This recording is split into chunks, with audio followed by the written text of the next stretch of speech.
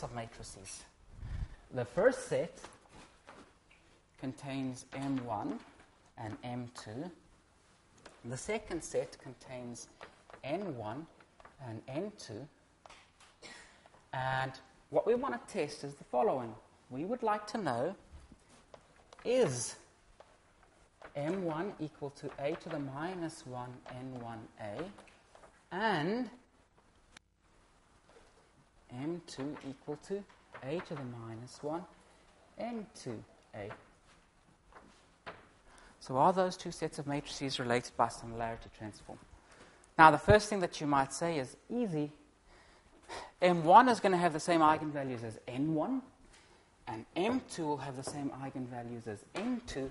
So you might say, well, all that I have to check is trace of M1 to the power of N equal to the trace of N1 to the power of N. And second condition now is trace M2 to the power of N equal to the trace of N2 to the power of N. But that's not good enough. And the reason why that's not good enough is these equations would be true. This is also true if M1 is related by similarity transform to N1, and if M2 is related to similarity transform to N2, but a different similarity transform. Certainly these eigenvalues would still be equal to those, and these eigenvalues would be equal to those. We need to require something extra which will tell us the similarity transform we're performing for N1 is the same as the similarity transformation we're performing here for N2. What is the extra condition? Well, let's call these two equations over here 1, and let's call these equations over here 2. And there is a difference between 1 and 2. If we look at 1, from 1, we know the following. If we take M1 times M2, this is equal to a to the minus 1, N1a, a to the minus 1, N2a. A onto a to the minus 1 is the identity.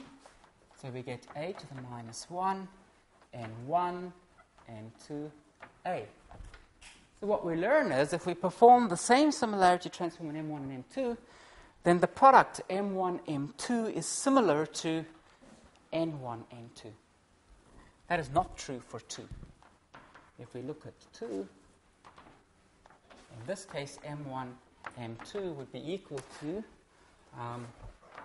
a to the minus 1, N1a, a tilde to the minus 1, N2a tilde. And in fact, those two will not be equal to the identity.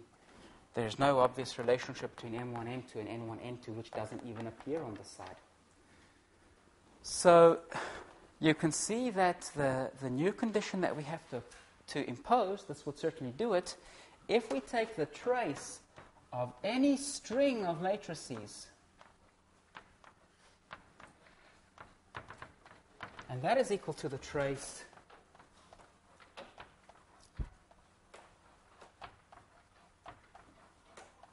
of any string of the corresponding matrices, then we know that these two sets are related by similarity transform.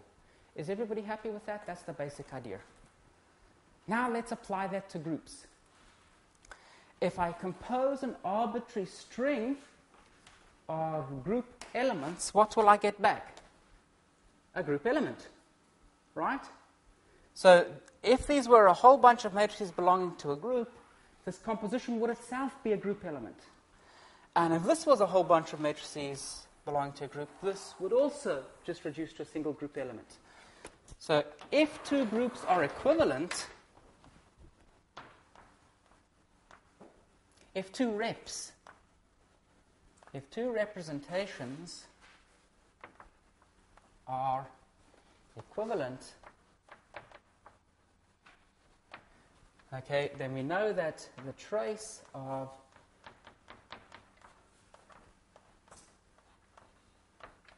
the matrix representing a certain group element will be equal to the trace of the matrix representing the group element in the other representation. So if this is true, say gamma and gamma tilde are equivalent. We introduce a name for this.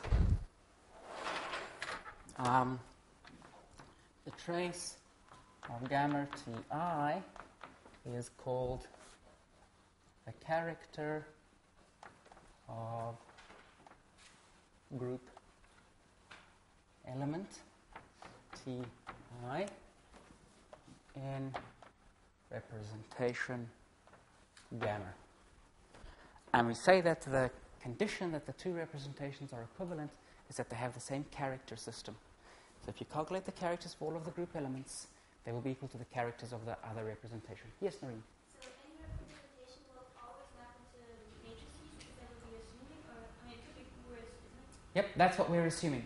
We're always assuming we've got a matrix rep.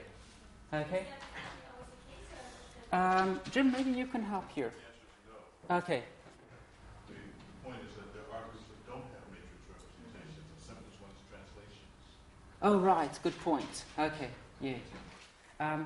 You know, Noreen, okay, so Jim probably knows much more about this than I do, but the following statement is often made. If you want to build a string field theory, what you want is you want a product that's associative.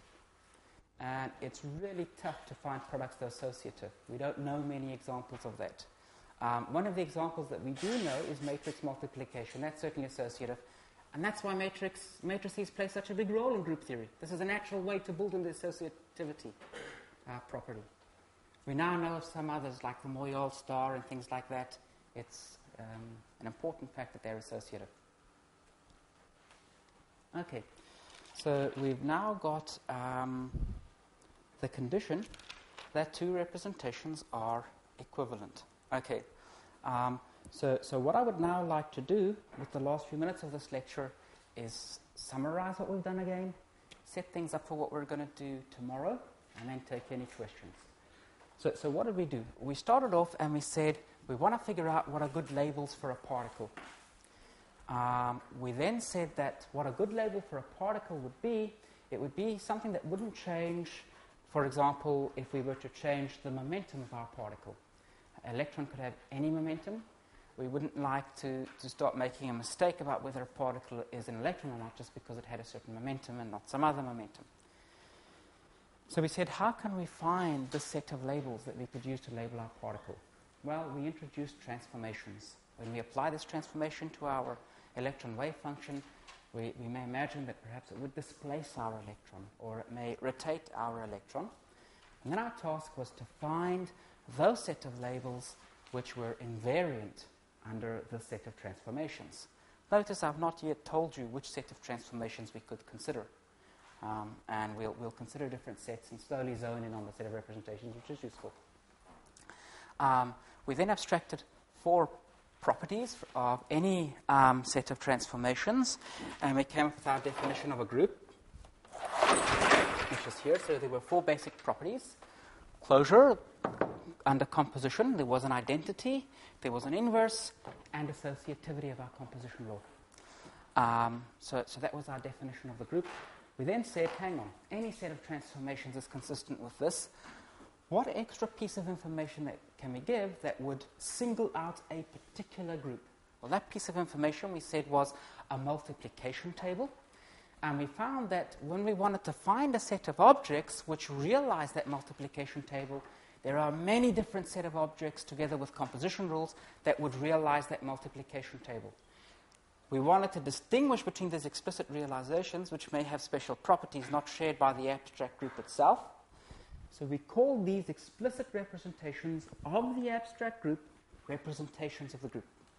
We then wanted to know, well, how many representations are there? And we found that even if we just had a single representation, we could form an infinite number of equivalent representations, and we could also form an infinite number of representations which are reducible from that single representation. So what we've learned is, in general, there are an infinite number of representations, but if we make a list, and on our list we only included representations which are inequivalent, so representations which cannot be related in that way, and representations which are irreducible, which means representations which cannot be block diagonal, then if our group has finite order, we would only have a finite number of these inequivalent, irreducible building blocks appearing on that list. And then the last thing that we did today is we actually figured out a test to tell whether two representations would be equivalent or not. And we found that that was obtained by comparing the characters of the two representations, which are given just by taking the trace of the group elements. Tomorrow what we're going to start off doing is we're going to start off asking how good our characterization of the group in terms of its multiplication table is. So maybe that's something for you to think about. Imagine you wanted to write down the multiplication table for the group of rotations or the group of translations. How far would you get? Okay? So that's perhaps something to think about for tomorrow's lecture. Are there any questions on what we did today? I have a question, Yes. a suggestion for the students. Okay. Challenge them to find a three-dimensional representation of the group that you've written here and calculate its characters compared to representations that you have. Okay. So find a three-dimensional representation of the group that we were looking at, calculate its characters, and see what you notice. Compared to two-dimensional graphs. Yeah. Are there any questions? Mm-hmm. How would you be able to tell when you've got all of the irreducible representations? Good question. So what we'll be able to do is we'll actually be able to derive how many of them there are. Okay? So we'll be able to derive a formula which tells us exactly how many irreducible inequivalent representations a finite group has. Okay, so that's one of the things that we'll be doing. Any other questions? Yes, Noreen. Question, we showed in the matrix example that we need to show that the trace of any product of the elements will be the same for two different groups. And in your definition below you said the trace of two representations are equivalent, so you use one element. Is that only for products or is it just one element? Just one element. And what I'm using there is the fact that if I compose any two elements of the group, I'll get an element of the group. Okay? So there I'm to... Yes. So it must hold for every element in the group. So how many conditions would we need to check? G, the order of the group number of conditions. Trace of each element in the two reps would have to be equal, and that immediately implies that the traces of any string of elements would be equal. Okay, so that was a good question. Any other questions?